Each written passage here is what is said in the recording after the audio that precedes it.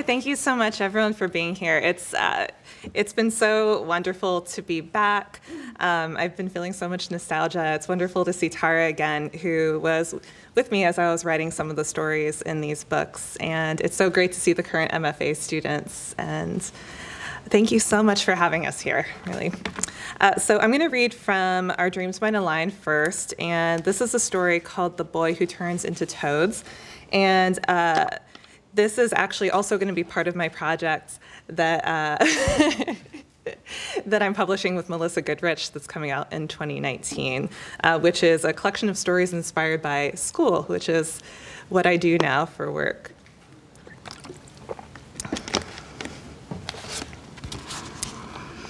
When I drop out, I go where all the dropouts go. The jungle is full of beasts with teeth, but at least there are no detentions, no pop quizzes, no pencil smudges on hands, no teachers locking me in quiet rooms. My first night as a dropout, I turn into a plague of toads. I balloon my neck taut and bellow at the walls of the school for insecure and underfoot woodland creatures. I bellow all night. I make sure no one sleeps. I urinate on the freshly cut lawn. I burrow holes in the zinnia gardens. A barn owl eats one of me, but I don't care because there is so much of me. I think this is it. I'll never have to be human again. No more algebra, no more locked doors, no more being in one skin when I could be in many. The teachers at school said I have an insecurity problem. They told me I didn't like my human body. They told me I didn't raise my hand enough in class. They told me that's why I turn into creatures that hide in mud at the bottom of ponds and flatten their bodies under heavy gray stones. When they found me crawling in the showers, puddling under the spray of the shower heads, or splatting myself against the tiled walls, they would gather me in nets built to catch fireflies, take me to the panic room until I turned human again. For homework, every student was supposed to do confidence-building exercises. We were each provided with a full-length mirror. For 20 minutes every night, we were instructed to stand naked in front of the mirror with our arms raised in a victory pose. The pose was supposed to trick our brains into believing we were victorious. Victorious like a lion, we'd say, victorious like a hawk.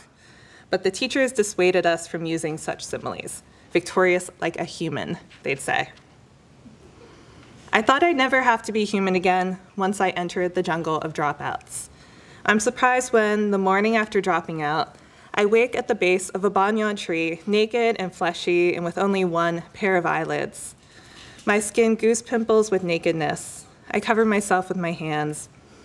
The jungle is dark even though it's daytime. The light filtering through the canopy leaves is swampy.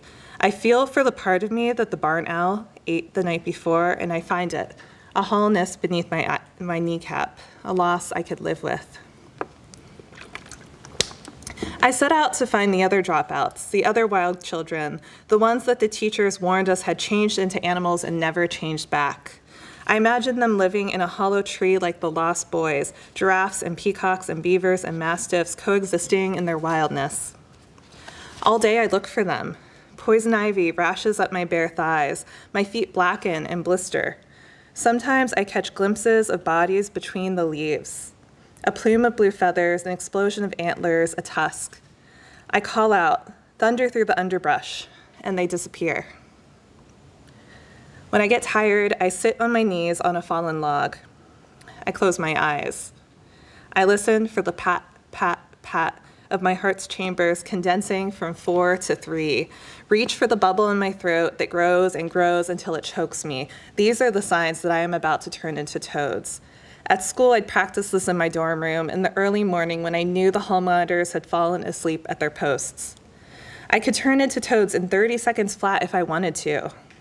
It was like all day I'd been holding the toads back, and turning was as easy as unclenching my fists. Now, though, I can't feel the toads. My heart is big and wet. My throat is dry. My stomach growls with human hunger. I open my eyes. I think of a girl from school who could turn into a line of ants just by breathing. She was the only student I knew who would change only when she wanted to. It was never an accident for her. She didn't change in the middle of improv lessons when she tripped over a mic cord and we all snorted into our elbows. She didn't change when she got her period during gym class, and we all saw the spot of crimson grow against the baby blue cotton of her shorts. The girl who turned into ants spent more time in the panic room than any of us because they knew that when she changed, it was always because she meant to. The girl who turned into ants would never turn into a queen ant, fat and fed and worshipped. She'd only turn into worker ants, small and strong and dispensable. She sat in front of me in social studies. Her hair was brown and uncombed. I didn't think much about her then, but I think about her now. If I was toads and she was ants, all of me would eat all of her up. Everyone's panic room was different. In my panic room, there were no corners. In my panic room, even the ceiling was round, and on the walls, heat lamps like panting mouths. Red, hot, unrelenting. They prickled my skin dry. They made me hop in circles, hop myself bruised. I tried to turn myself into stones that I could hide beneath, but I didn't work that way. When I'm toads, I have memories that don't belong to me. Frosty winter dreams of my blood crystallizing in my chest, my flesh becoming mud, wet, slippery, tailed memories of sliding through puddles, my body indistinguishable from my brother's, algae filling my mouth, the taste of green. Memories of yellow teeth, curled talons, sharp beaks. Memories passed down to me like pebbles. In the middle of the darkest part of the jungle, I find a black pond covered in giant rimmed lily pads as wide as I am tall. It's not a large pond, and I wonder how I've managed to find it. I hope it isn't a coincidence. I hope it's due to the part of me that is always toad, drawing me to water. I hope this means I'll be able to change again. I'm feeling painfully hungry. The pain creeps into my throat and behind my eyes. It makes me dizzy. It makes my vision shimmer. Mosquitoes hover like smoke above the water. If I was a toad, I'd zip snatch them into my belly. But as a human, they eat me. Red bumps rise on my arms, and my only consolation is that the bumps make me feel almost toady. At school, we learned that if you act victorious, you will become victorious. If you act like a human that can't turn into woodland creatures, you become a human that can't turn into woodland creatures. All night, I try this process in reverse. I leap from the grassy bank onto one of the giant lily pads. It wobbles. Ripples spread across the pond, creating a domino effect of small creatures hopping from the banks into the water. The lily pad remains afloat. I crouch on its smooth surface, my knees at my shoulders, my fingers outstretched. Act an animal and become an animal, I tell myself. I dive into the pond. The water is soupy and warm. It fills my ears and my eyes, and I let it. Whooshing the air from my lungs in a stream of bubbles, so I sink until the mushy pond bottom is in my palms. I try to grasp it like a blanket, and it slips between my fingers. I reach again, find a knot of weed, and something hard, maybe a branch, or maybe a skeleton of a frog that didn't bury itself deep enough during the winter and froze in the middle of a dream. I wait for the drowning to start. The human body will always force itself to breathe, to inhale, even against its will. A last-ditch effort to survive. Maybe my body's survival instinct will be to change. A toad can hold its breath for 4 to 6 hours underwater. A human can hold its breath for, on average, 2 minutes. But I'm not changing. White firecrackers burst in the corner of my vision. I kick and kick until my head breaks the surface of the pond, and then I breathe with croaking breaths, still just one of me. I chew on a handful of grass. I lick morning dew from fern. I watch a string of carpenter ants march up a gum tree. On my 5th day as a dropout, I return to the edge of the jungle. I sit in the shadows where no one can see me. I'm still not toads. I watch the school's walls change from gray to pink to black as the sun sets. There's one thing I want. I want to talk to her, the girl who can turn to ants. I wait until the moon is high and all the windows are dark. Then I stand and step out of the jungle and onto the lawn. For the first time in days, my feet move easily. The moon turns my skin gray. I feel my nakedness bumpy and bony all over. It is easy to find an open window. I hoist myself into an empty classroom and shut the window behind me. I pad down the smooth, cool hallways. I pull down a curtain in a common room and wrap it around myself like a towel. I climb the spiral staircase to the dorms. Quiet. I'd forgotten how quiet it was here. I find her room and test the knob. Unlocked. We aren't allowed to lock the doors at night so that the monitors can check in on us, make sure we aren't changing in our sleep. She sits up as I enter. I wonder if she heard me coming or if she was already awake. "Who are you?" she asks. I'm afraid to turn on the light, so I part her curtains to let in the moonlight. I see my reflection in the glass of the window, and I'm surprised by what I see, a creature that isn't human or animal, hair matted, all collarbones and chin. "Oh," she says. Her hair is in a bun. She is wearing long, buttoned-up pajamas. Her blanket is folded at the end of her bed, like she's never used it. "Sorry," I say. "Sorry, I didn't mean to." "How's the jungle?" she asks. I step away from the window, out of the moonlight. I've noticed my own stink, and I have this feeling that if she can't see me, she also won't be able to smell me. I say to her, "The jungle is full of creatures like me." I don't tell her we're all there because we have something we don't want to control. A hardening along our spine, threatening to calcify us, our thumbs migrating down our wrists, shrinking into dew claws, vestigial body parts bursting like fireworks from the places where our joints meet. I don't have the words for that, but I try to explain. I say, "You don't even know who you are until you're out there."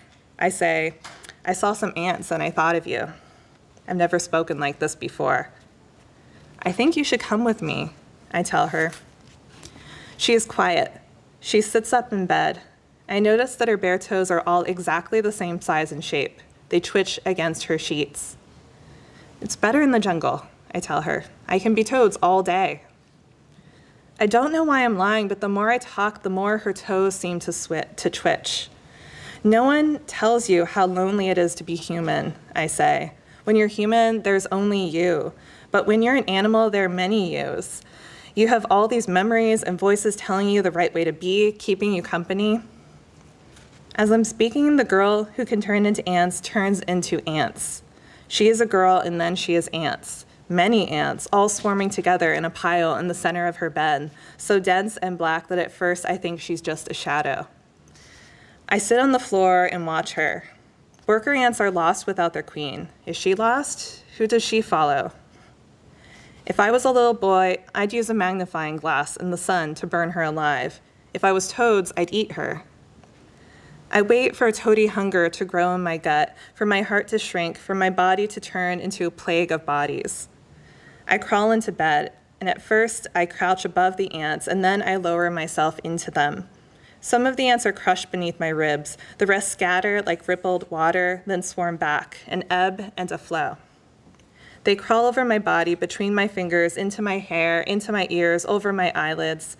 I try not to breathe. I try to hear their quiet, quiet chatter. Thank you.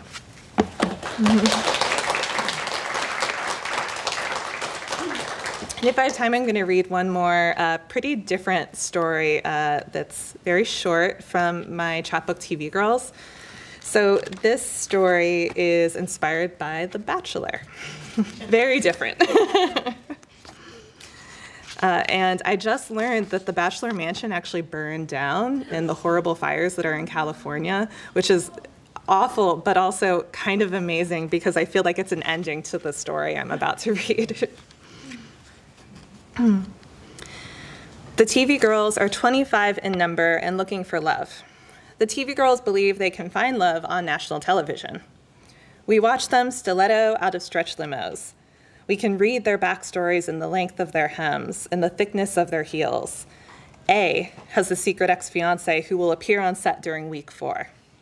B was adopted and has a fear of people leaving her when she loves them most. C killed a man in Afghanistan with a hand grenade. D is only half Brazilian. E has a pink scarlet stump where her left arm would be. F is 32 and has been a bridesmaid in each of her 5 younger sisters' weddings, the kind of girl who, in church bathrooms, has probably cornered at least 2 groomsmen, one of whom was married. The TV girls stiletto out of stretch limos and slinky cocktail dresses, the tags still attached and tucked under hems. They wear lipstick in shades of mauve, berry, apricot. When the TV girls see potential husband, they squeal, gorgeous. They squeal, super hot, check out those adorable cheekbones, which we all know is code for, he's attractive, but not so attractive, we'll have to worry about him straying. The TV girls all think that this might, in a couple of weeks, be reason enough to love him. The TV girls love each other. The TV girls hate each other. The TV girls love their TV mansion. The TV girls tell us they're ready to rappel down skyscrapers for love. They're willing to do the polar bear plunge, bungee jump off the Golden Gate, swim with hammerhead sharks. The TV girls tell potential husband, I'm here for the right reasons. They tell him, I've never felt this way about anyone. Some TV girls fail as TV girls. C goes home because she was having nightmares about the man she killed, the way his big, sweat-stained Pirates jersey hung below his thighs, making him look like a child, and the way the blood spilled out of his belly like broth, and the way he didn't die as quickly as she thought he would. B goes home because she gets drunk on Chardonnay in the hot tub and punches E in the neck. When C and B go home, they cease to exist. We're all happy when D makes it to week 6 because she's exotic, and thank God the potential husband isn't racist. Potential husband is a good man, a man with a Southern upbringing.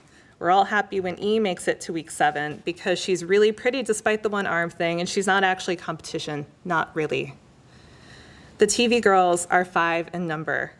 The TV girls no longer think about G's lips, or H's lips, or I's, or J's on potential husband's lips when they're kissing him, in the pool at night, the water goose pimpling their thighs, the mics hidden under their bikini straps, and pebbling bruises into their shoulders. They no longer think about the awkward silences during their rooftop dates because when that episode airs, the editors will hide the silences under rising piano music. That's the version we will see and remember, not the one where she tells a joke and he doesn't laugh, the one with the whirl of camera equipment and the tiny cold tap of a spoon against a plate.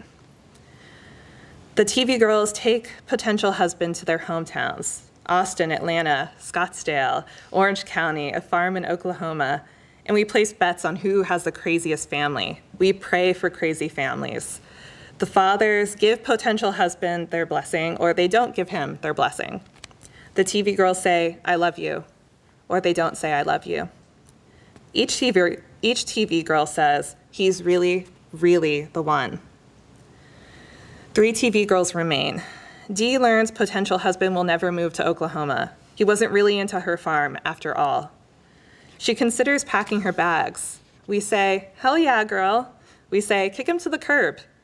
But really, we're thinking, stay, stay, stay. Because when a TV girl leaves, she's gone. To leave is to fizzle, and what we want is to see the eruption, the split, the crying on the tiled floor. We learned through the tabloids that F used to be a stripper. She stripped for truckers and frat boys at a bar off Route 80 in Pennsylvania, and we can picture it. Skin against pull, sequined bra, pressing scale patterns into skin. Potential husband says he doesn't care what F did in her past. And we're disappointed, because if he shamed her, then we could too. The girls fly to Thailand. 2 girls left. We realize we're waiting for something to go wrong. We're waiting for the camera assistant to drop a light onto A's plate of cordon bleu, waiting for a nip slip, waiting for the fuck the editors forget to bleep. The TV girls are tan and flat-stomached and sad and hopeful in their bikinis and sheer dresses, barefooting down empty beaches, plucking blushing guavas from bowed tree limbs.